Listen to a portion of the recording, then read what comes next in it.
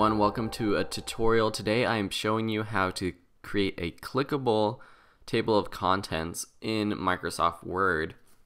So this was a question in my publishing on Amazon course, and thank you so much for the student who gave me this question because it's something that I didn't explain earlier. So it's actually not hard at all. So say you have your book right here, and this is a draft version of my Teach Online Make Money Doing What You Love book, which you can find on Amazon if you want to. But say you have your basic book, you have a table of contents, or in this example, I actually have section beginnings, intros, and in each section intro that it shows what chapters are in that section.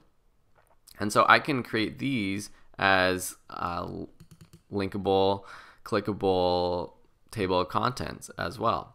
So whatever you're doing, this tutorial basically just shows how to have some piece of text in your Word document be able to click and take you to another piece of text.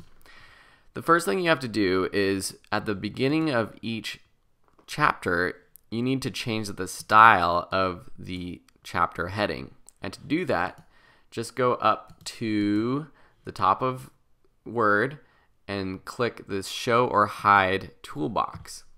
And this opens up the Style toolbox, which is really handy.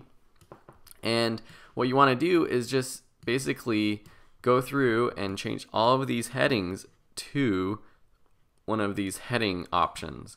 So I'm just going to change it to heading 1, and you can modify the style. Say you want different color, different font, but I'm not going to do that right now. I'll just leave it as this, and you see that it changes to a different type of font, and now that is a heading. And then you would just go through and do this for all of your headings, your chapter headings, and then make sure you format it properly, get all your spacing down. So say you do go through your book, do that for all of your chapters. Then you go to the table of contents, and you have each chapter. It can just be, the title of the book. It could have the title of the book and the page number it starts on. For ebooks, you don't really want to have page numbers because on different ebook readers, the page numbers might be different. And then just highlight the text itself. Go up to Insert Hyperlink, or just press Command K or Control K on a Windows computer, and that will open up this hyperlink box. It's the same box that pops up if you want to link to a web page, but right now we want to link to an anchor. You see these two options: a file, a web page, a document, or an email address even. So make sure you're on the document tab, because if you're on a web page, you can't click this anchor. So choose document, and then under anchor, select locate.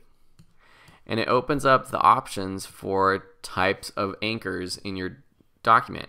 It could be the top of the document, you can add bookmarks, or it could be one of your headings. And you'll notice if you drop that down, I have all of the headings that I've created so far, and I can just select one of them. So I'm going to select transparency, of course, and then hit OK.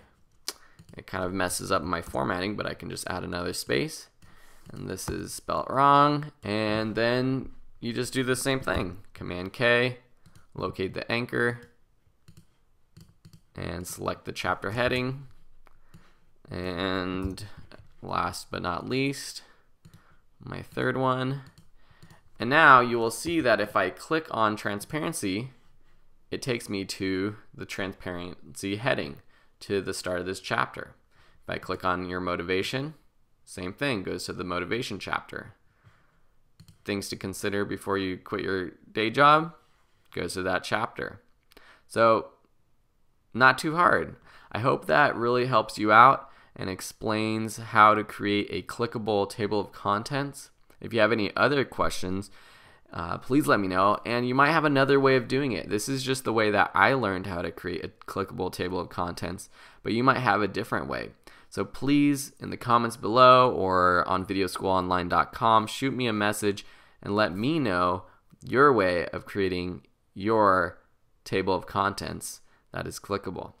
Okay, thanks so much for watching, and we'll see you in another video. Bye. Hey YouTube, you like that video? Well, please subscribe to the channel for more. Check out our website for articles, webinars, books, and more. And of course, check out our online course library, ranging on topics from video making, motion graphics, photography, starting a business, freelancing, to beer brewing, resume writing, adopting a cat, and much more.